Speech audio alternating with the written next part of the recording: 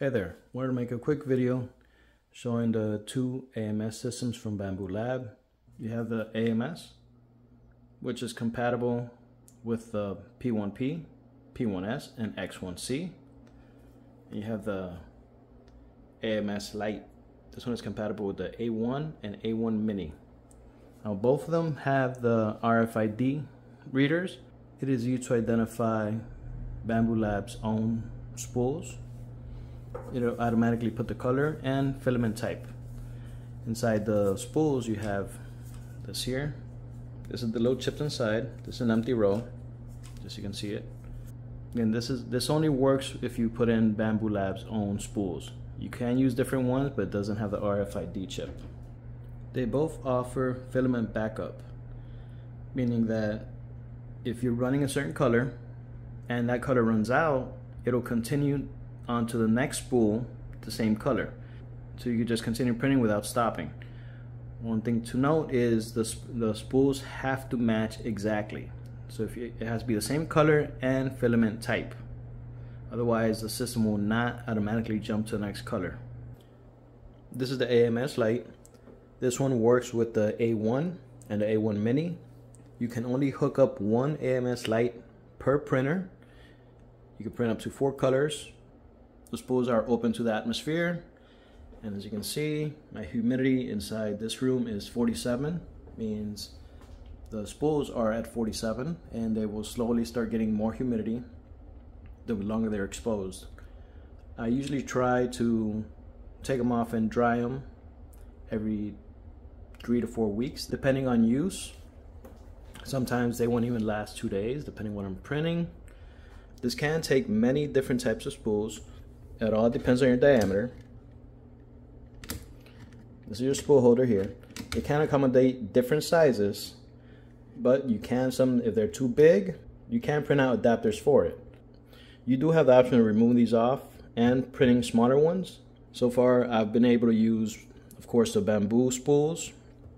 Majority of cardboard spools I've used have worked. The only issue with those is after taking them on and off a couple times, the inside of the cardboard will start wearing out and they'll be loose. It's not much of an issue depending how you have your system positioned. As you can see, mine is angled down. The front ones, they will start falling off, which is why I have this on here. Now the system feeds the filament through these lines. It holds the filaments right here.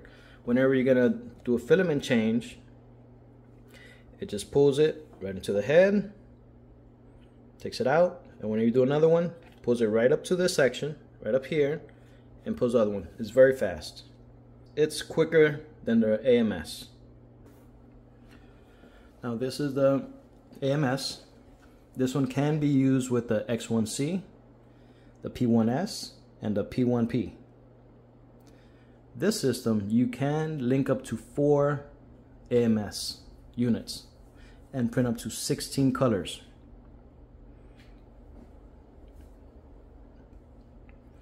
This is an enclosed unit, and it does have, you do have the option to put desiccant packs inside, or as you can see, like I did, you could print these out and fill them up with desiccant beads, and that'll keep it dry. The box right now is at 18% humidity. I do have to recharge the beads soon. This one, inside diameter doesn't matter much. What matters is the width and size of the spools. Majority of the spools I've gotten have been able to load without a problem. Of course, cardboard spools, the issue is that cardboard will start wearing out and you'll get a bunch of dust inside and can start clogging up your system. If they're bent, they'll start wobbling and it'll cause filament to tangle or a feeding issue. To feed this one, simple, just drop your spool in, run the line, press this little tab right here, it'll automatically pull it in and start feeding. One thing with this unit is that it keeps all the filament, and the changes are done inside the unit. So to the back, you only have one line that comes out.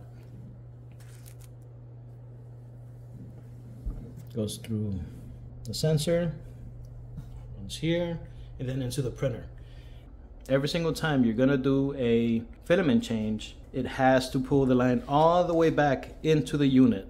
Change it, then pull the new line back in. It takes a little longer for the AMS to switch colors compared to the AMS Lite. Having to travel all this compared to here, big difference. But either one works. It all depends on what you want to use. They're great. With the AMS, I throw in my spools, and I don't worry about them until they run out because it keeps it dry.